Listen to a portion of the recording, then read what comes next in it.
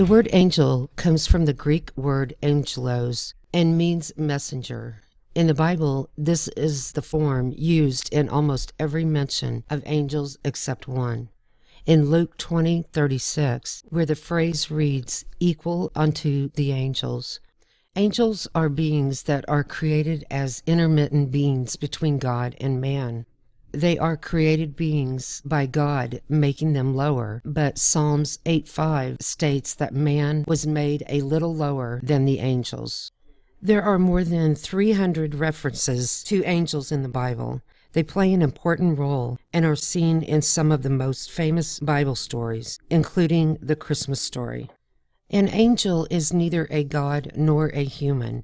Angels are spirits. They are ministering spirits sent to serve those who will inherit salvation. The first mention of angels in the Bible is when Adam and Eve left the garden after the fall. They are banished from Eden, and Eden is protected by cherubim, angels that are depicted elsewhere as winged bulls or lions with human heads.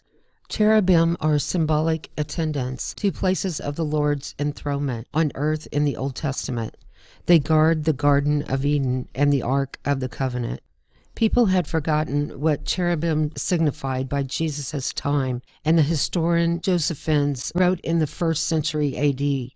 that no one can tell what they were like.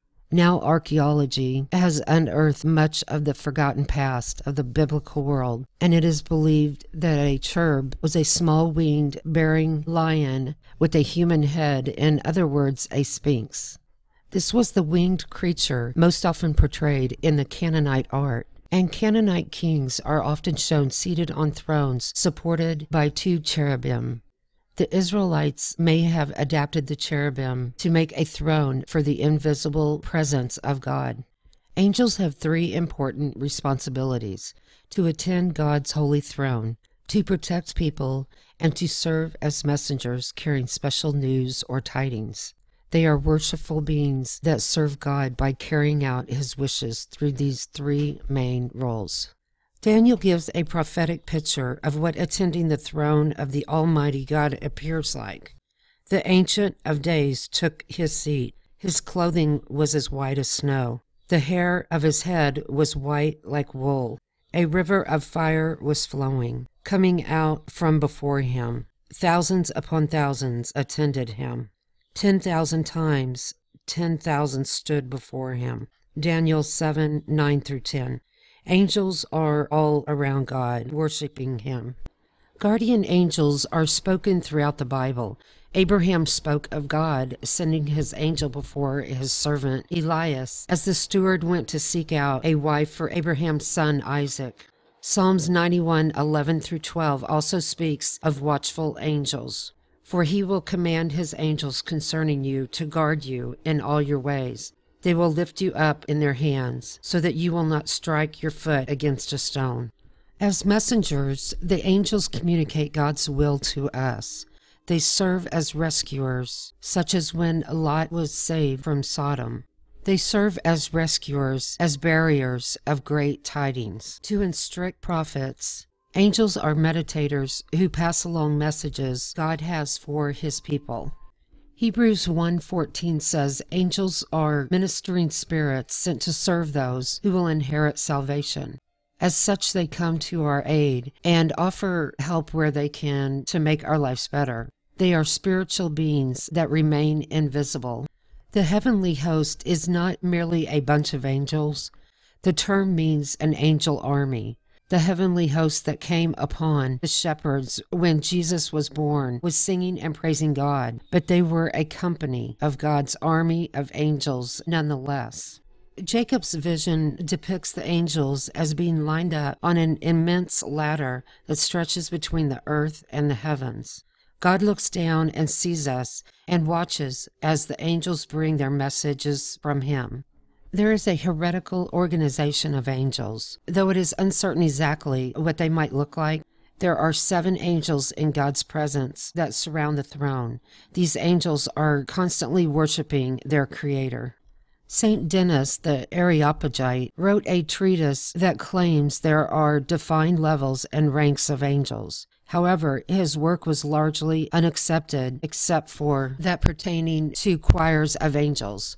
The Church heartily accepts this idea, but does not make believing in varying levels of angels a requirement. Gregory the Great demonstrated what the early Church believed concerning angels with his comments. There are 9 orders of angels. He based this on the Apostle Paul's finding as well as other scriptures.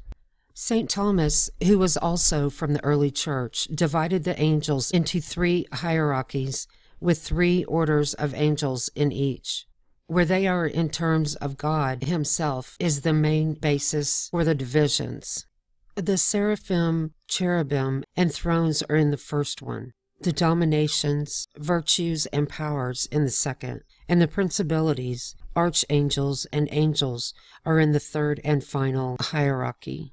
Only 2 personal names for angels are given in the Bible, Michael and Gabriel.